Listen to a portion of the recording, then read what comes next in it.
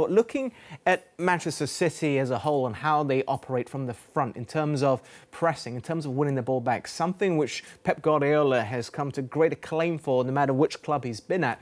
This season, Mark, looks like they're dropping off in that side. And this is important to how City play. In fact, we can compare, although I know this season I'm far from done, so the numbers could change in their Premier League rank, but from first, third, sixth, fourth, they're currently 7th for this statistic here, the PPDA. So is this an issue, do you think, Mark, for City? Yeah. I mean, I think it's possibly one of a number of issues. That's why we see Manchester City, their recent form slipping a little bit. And I think that's one of the reasons why we're not seeing the usual sort of fluent side. Obviously, with Haaland in the team, the way that they play slightly changes. There's not as much of there's obviously not the interchanging as they used to have. I think there's a number of things that contribute to it.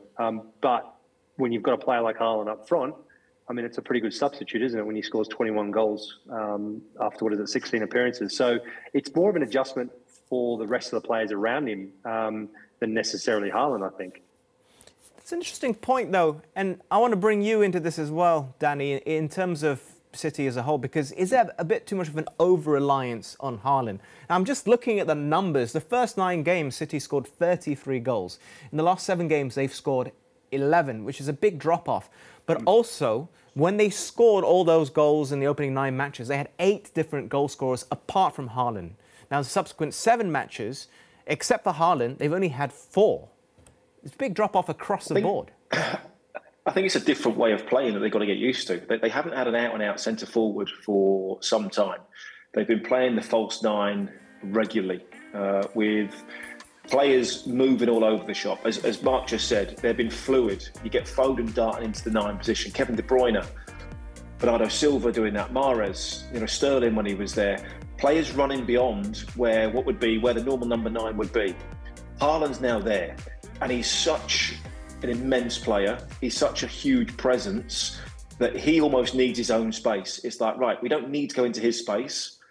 Let's not get in his way, at times. So they're not making those runs. They're not as dynamic in those forward areas. They're a little bit more rigid, if you like, which is a little bit unusual for what we've seen from Manchester City. But Haaland is so good. As Mark said, he's got 21 goals. I think there's an adaptation to be had between Haaland and the team and Haaland, and they haven't quite got it together as yet. And that sounds ridiculous because Erling Haaland scored 21 goals already. But when you watch the way that they play, they don't quite press like they used to. We've just seen that from some of the stats. They have to play in a slightly different way.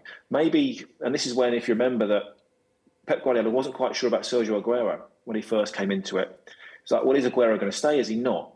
And he had to adapt his game a little bit. It's really hard to do that with Erling Haaland when he scored all those goals. Yeah. That's the biggest problem that you have.